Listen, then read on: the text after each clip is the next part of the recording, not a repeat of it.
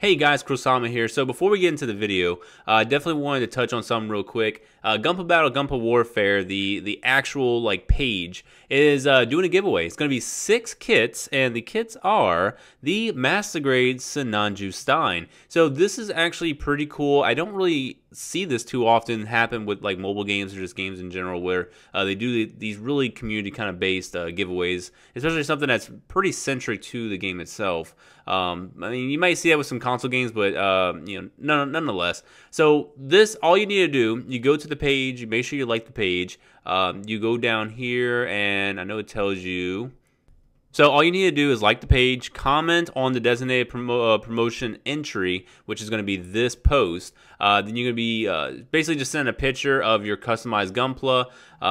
You don't really need to do anything else. Just go ahead and send your image of your favorite Gunpla build within the game. You send a wave via Facebook Messenger to the page itself. Then you must complete all steps. So that's pretty much all you need to do. Limit one person, one entry per person. The prizes, like I said before, 6 winners will receive a set of the following: 1 Master Grade Sinanju Stein, and that's pretty much it. So this promotion is only open to legal residents of the United States and Canada only. So unfortunately, if you are in South America, or if you're in Europe, you're not going to be eligible. But if you are in the United States and Canada, hey, this is your time to shine, guys. Go ahead and try and win yourself a Master Grade Sinanju Stein. But as you see right there, there's already 1,400 comments. So that's pretty crazy. But hey, if y'all can try and get in there and post your comment, and it should be good. I'm gonna go ahead and like my boy over here because he's one of my guys. So I'm gonna like your comment, buddy. But yeah, that's it. So definitely go to that page, post your kit. You have nothing to lose, to be honest. So go ahead and do that, and good luck to you. Hey, what's going on, builders? Kurosama here, and we're going to take a look at the Tallgeese 2, which is from the Gundam Wing series. So it's all in default colors. It looks beautiful. I absolutely love it. I do love the blue and the white color scheme. I will say I'm more partial to the Tallgeese 3 and probably the Tallgeese 1 as well, just because I like those 2 designs. They kind of resonate a little bit more with me and kind of my preferences when it comes to aesthetics. But the Tallgeese 2 is essentially a Tallgeese 1, just tad bit different, just the hair dress, I would say, and the color scheme. But the Dodge rifle, I think that's exactly the same, or Dober gun. I think that's exactly the same as the Tallgeese 1. But pretty much everything else is going to be the standard as Tallgeese 1. But it's one of those suits that I didn't really care too much about when I watched the series. I thought it looked cool.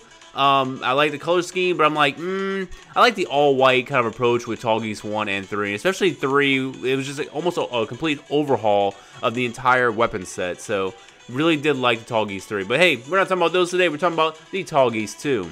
Now, you can pick up this mobile suit in the new exchange for the event that's going on currently.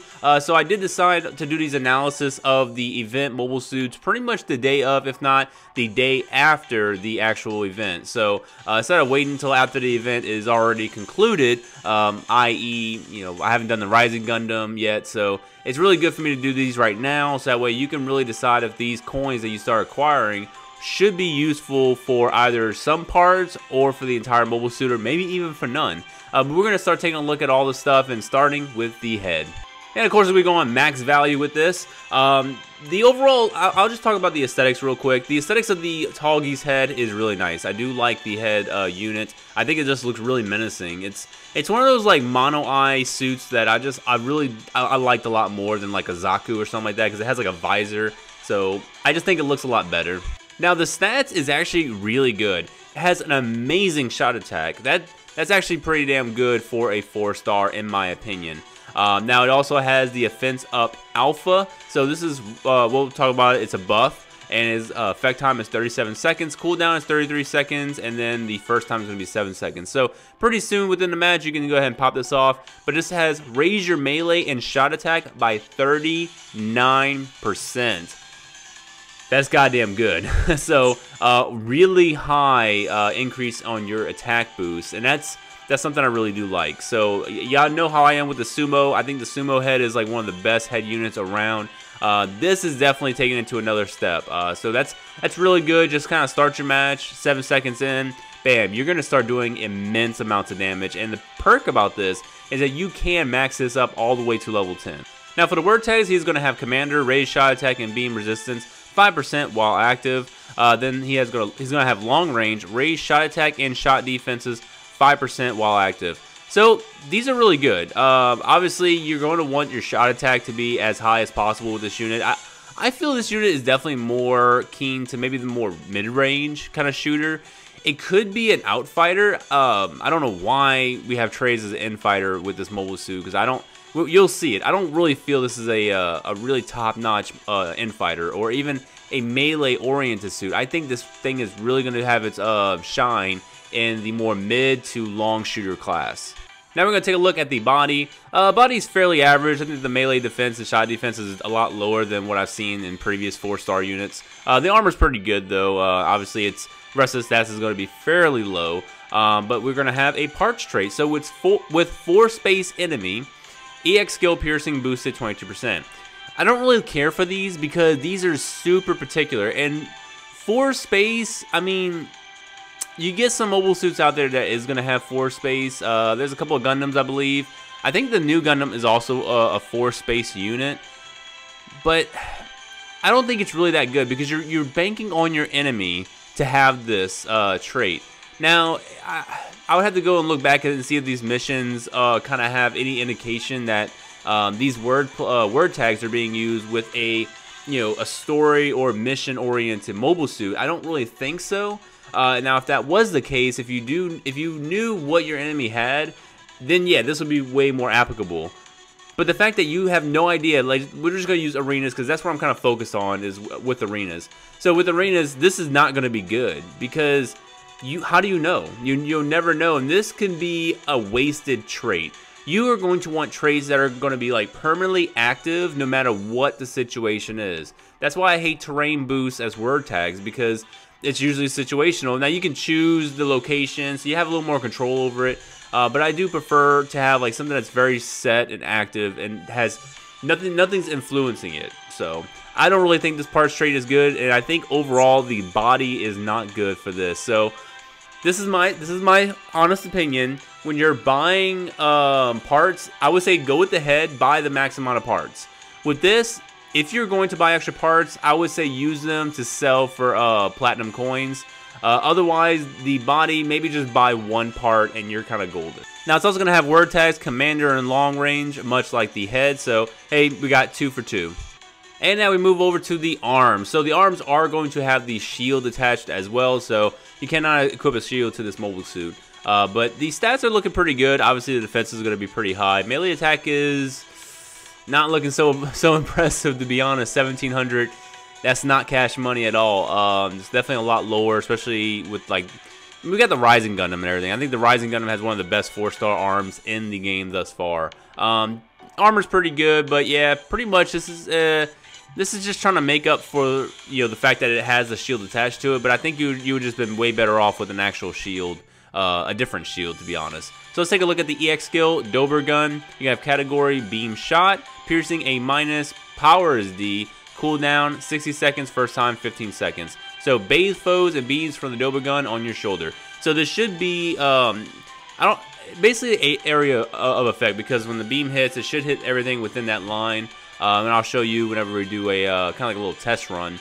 But an A- in piercing is actually not bad. This is actually a really good EX skill.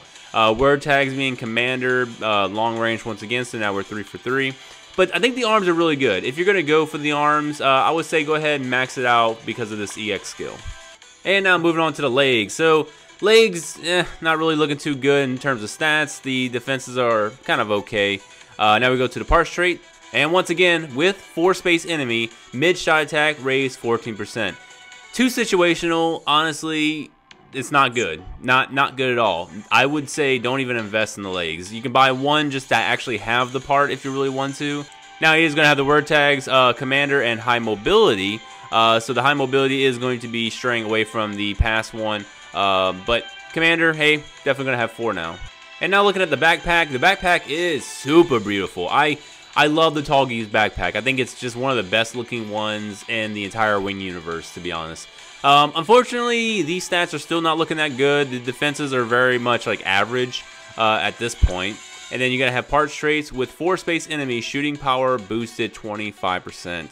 It's like these traits are good if you're in that actual situation. But it's like, when are you going to be in that situation unless you know that that mobile suit is going to have these word tags? So, yeah, maybe for PvE, these are going to be really good. If you just absolutely know that the enemy mobile suit of that mission should have those particular word tags, then I guess that's okay. But that's not generally the case. So I would honestly say this is going to be the same case as the previous parts I've mentioned. Not really too good. Probably just buy one just to have it, and the other ones you can either skip or you can buy and just sell for the platinum coins. And finally, we look at Tallgeese. So, don't really give a shit about him as a character in the show, to be honest. I don't know. I was never invested in Wing as much as a lot of people are currently. I still don't get it, but I respect your opinion because I like Gundam Age, and people shit on me all the time for liking Gundam Age, but I honestly do think it's a good show that definitely deserves a lot more hype and a little bit more viewership. But his attribute is going to be technique. That is so horrible. Like, I get it. It matches with the Tallgeese too, but he's an end fighter. I firmly believe most technique mobile suits should not be an end fighter. End fighters should probably be between power and speed. Probably primarily power. That's just kind of like my my take on it. But the AI type is going to be short range solo. So I'm still learning the AI types, to be honest. But what this looks like to me is short range. The AI itself is going to be thinking in a short range manner. So it's going to try and shoot with the Dober gun, but it will melee attack if necessary. But the solo, it appears as if this suit works a lot better when it's on the field by itself. Correct me if I'm wrong. I'm still kind of learning that. But yeah, the AI type, I don't know. I guess it kind of matches what I was mentioning with the Tallgeese too. And then cost 90, proficiency 10, obviously. These stats overall are super balanced. I don't really care for that. Balanced mobile suits are okay. But if you're going to use Tallgeese, then it probably wouldn't be your main suit. It would definitely be an ally suit, and I don't think the Tallgeese should be an ally suit. I think this should be a lead suit. So I don't think Tallgeese is really good. I think Infighter does not match. I think if Tallgeese was a mid shooter, then we're talking business. Otherwise, Infighter's not looking good. Let's go ahead and look at the parts traits. With technique attribute self, 14 chance to survive a fatal blow. That's pretty good. 14% chance is not too bad. There's already default 4 stars that do this a lot better. But if you haven't pulled any of them, then this is a good AI to pull, and you can obviously max it out to 14. So Tallgeese can possibly have his moment in a future build, but I don't think Tallgeese is the right pilot for Tallgeese 2, to be honest. Now he is going to have the word tags commander and 4 space. I don't know why he has 4 space. Like, that's what you're against. Like, I don't know. Maybe I need to rewatch the series, because maybe there's something going on here that kind of ties into the anime as to why he has these word tags. I know commander and 4 space, he went into space, but I don't know. It just really seems odd. Like, why does he have 4 space when the entire Tallgeese suit is against 4 space? So, hey, all you wing junkies out there, let me know in the comment section below what you think about that. Okay, and we're going to jump into the normal mode. I'm not going to bring a relief model with me. Instead, I'm just going to roll with the Blitz Gundam, because honestly, people are sleeping on the Blitz. I've been seeing a lot more people running the head and the body. The head and the body of the Blitz is just fantastic. Everything else you can really replace. But for the most part, Blitz is an amazing support suit, and that's kind of like my mentality whenever I use him. So I'm going to just tag him along, and he's just going to be healing me up the entire time. Alright, so jumping right in. Let's go ahead. Alright. So we're just going to kind of play around. Not doing any damage because we're brand new. But at least we get to showcase these attacks. So, that was that's the spear, the dragon spear I'm using. Alright, so offense up. So now, we're taking some damage. Heal me, Blitz. What the hell you doing? Alright. Oh, perfect opportunity. I think we just missed them. So it's kind of weird that he has, I don't know, he has the beam sabers, but obviously we're not using those beam sabers within the shield.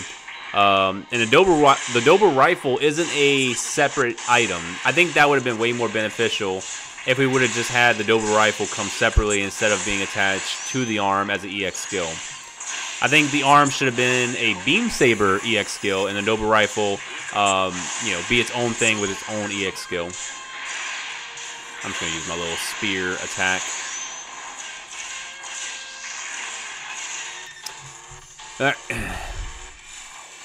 And we got this boy coming out. Alright. Oh, you're all over me. Yeah, this ain't looking good, my boys. Especially as an infighter. Oh. Oh my god, this is bad. Heal me, Blitz. Where the heck? Oh, what is happening? Blitz, where the hell are you at?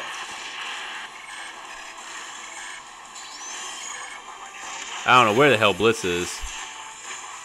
Blitz is just out there doing his own thing right now.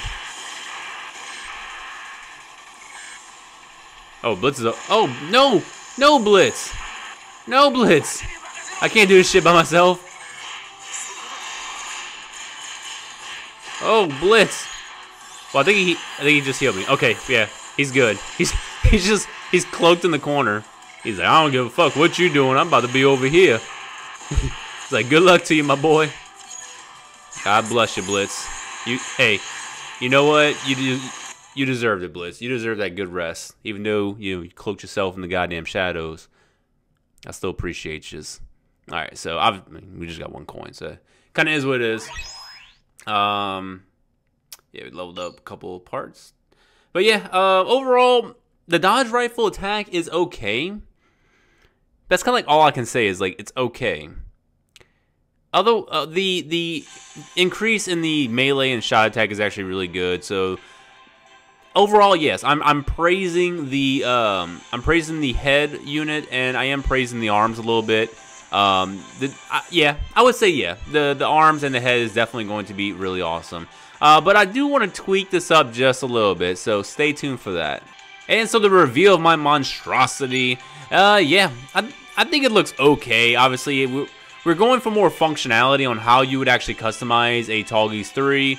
You could just go with like the best parts, like just give it like the Tallgeese 2 head, and then the rest is just a new body and arms and all that. But I kind of wanted to make a pretty serious approach if I did decide to like upgrade parts. But yeah, I just kept the Tallgeese 2's head and arms, because I really do think those parts are really good. The new body, then I gave it the Dynamis legs, I gave it an axe. The axe, I think, just has like a really good trait. Then I gave it the GNX, I think what, GN13. Yeah, the GN13 backpack. Yeah, large heat hawk, and then the hyper bazooka. So I was able to get the long range boost, so that's kind of like, that was like a priority to me. I was like, long range is definitely gonna be better. Then I just, you know, I tried to work and get commander, but that did not work. So, but the traits, hey, got technique attributes, so got some damage output, beam range weapon reload speed boosted by 9% by Amuro, and then attacking with beam shooting power boosted 17% by the news body. So yeah, really try to make this more shooting centric. And so we're going to be going to hard mode. I'm going to be bringing my boy Blitz with me because he's a good asset to have. All right, jumping right in. So this is more or less just having fun, to be honest. Yeah, I think the shooting power is overall is a little bit better. Yeah, we're not in it for the melee at all. So get that increase up. Oh, you know what? I forgot to switch the Axe EX with the Dynamis' legs. So that's what I wanted to go for, shoot up these guys with the Dynamis legs.